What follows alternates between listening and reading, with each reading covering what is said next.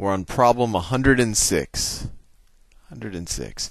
The present ratio of students to teachers at a certain school is 30 to 1. So the ratio of students to teachers is equal to 30 to 1. If the student enrollment were to increase by 50 students and the number of teachers were to increase by 5, the ratio of students to teachers would then be 25 to 1. So if we increase the students by, what do they say, by 50 students and increase the teachers by 5, so teachers plus 5, the new ratio is going to be 25 to 1.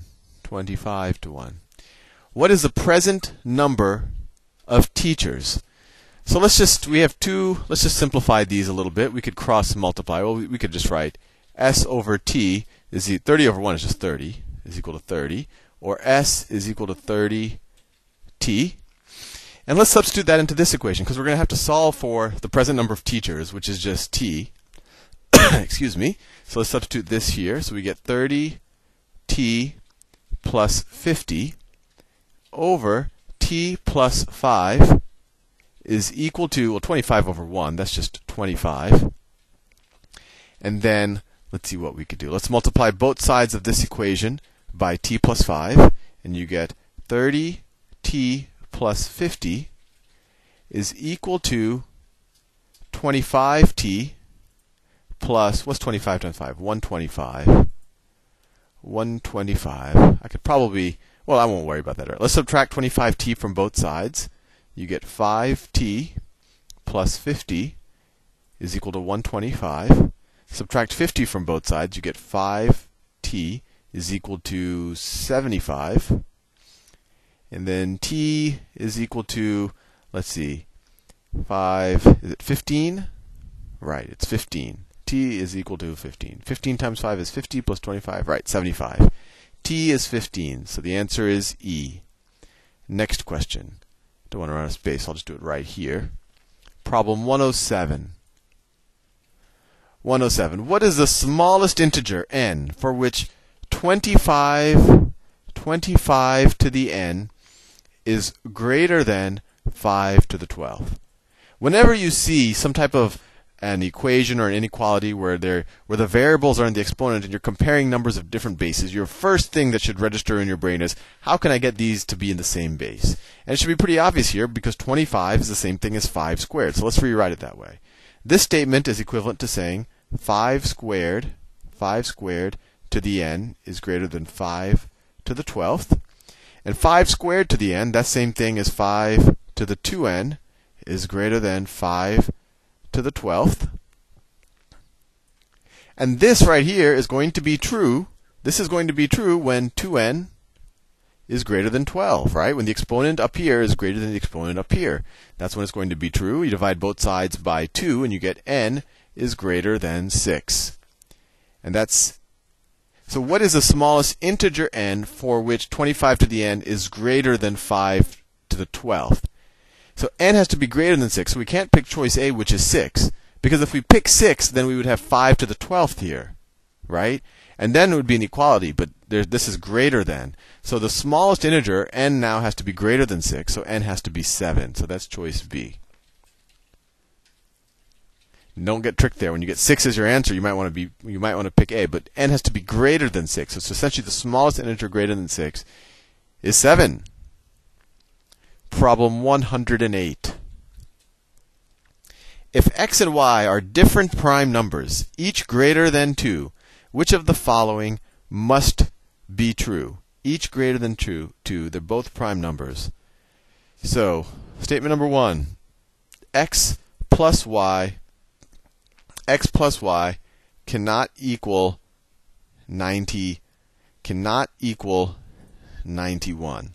Let me think about that. If x and y are different prime numbers, each greater than 2, which of the following must be true?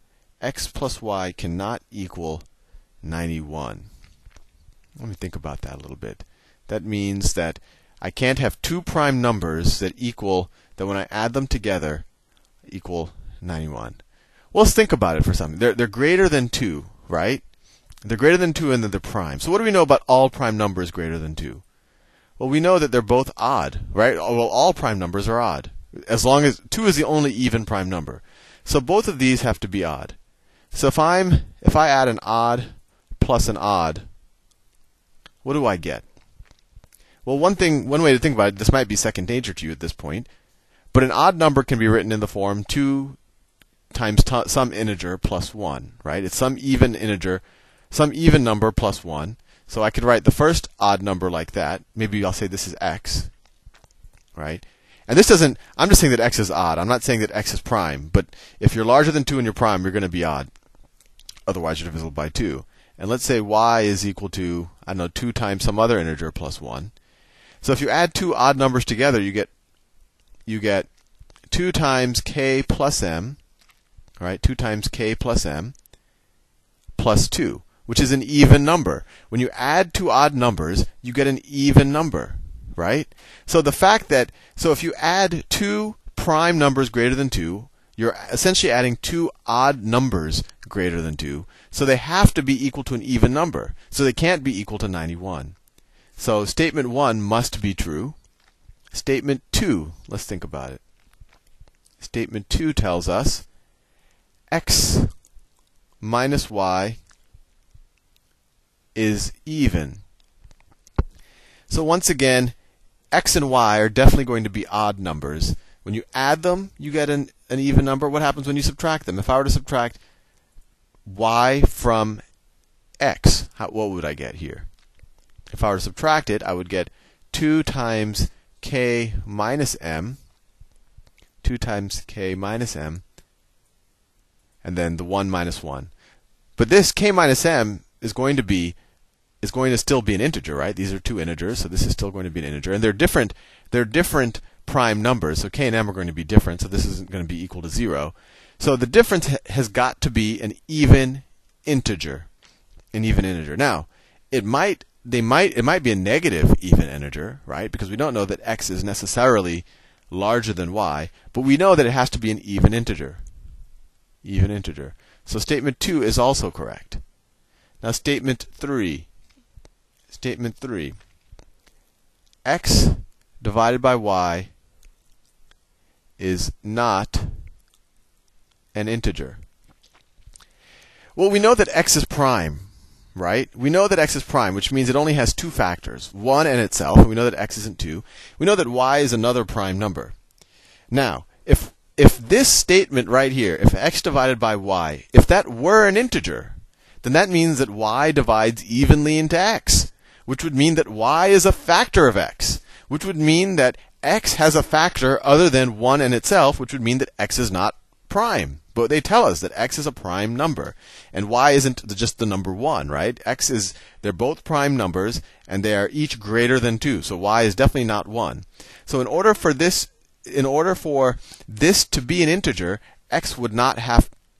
In order for this to be an integer, x could not be prime. Since x is prime and y is some number greater than 2, we know that this is not an integer. So all 3 of these statements have to be true, and that's statement E. No, excuse me. That's statement E. Problem answer E. Problem 109. Let me do a different color. 109. All of the following have the same value except. Okay, so we're just going to try to do the math real fast here. 1 plus 2 plus 3 plus 4 plus 5. All of that over 3. What's this? 1 plus 2 is 3. 3 plus 3 is 6. 6 plus 4 is 10. 10 plus 5 is 15. Divided by 3, this is equal to 5. B. 1/3 times 1 plus 1 plus 1 plus 1 plus 1. Well, that's 1/3 times, this is 5, so this is equal to 5/3. So after we see the next answer, we should know where we're going. So the next answer, we have 1/3 plus itself 5 times, right? 1/3 plus 1/3 plus 1/3 plus 1/3 plus 1/3. Well, that's 5 1/3, so that's also equal to 5/3. So we should immediately be able to recognize that this is different than the other 2. And assuming that there's only one answer, right? They say all of the following have the same value except. I think we've done enough math because we know that B and C are the same value. So, and A is already different. So A is probably going to be our choice. And if we kept going, D and E are going to have the same value. And just eyeballing it, it does look like that's the case, right? Yeah, it definitely looks like that's the case because if you look at the other two problems, yeah, you still get 5/3. And E looks confusing, but the fact that A is already different than B and C tells you that A is the answer. And I'll see you in the next video.